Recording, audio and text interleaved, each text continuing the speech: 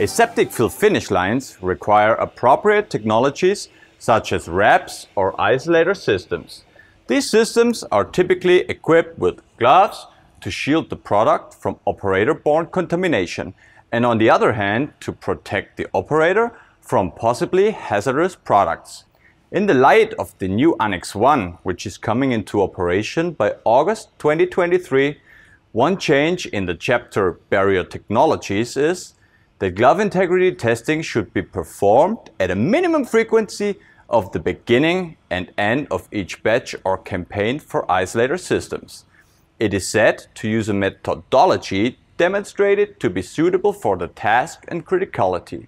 If you want to know what possibilities for glove integrity testing there are, feel free to get in contact with me personally, visit our website or our LinkedIn page, or touch base with your local salesperson. My name is Lucas and I'm the product manager for barrier systems at Syntegon.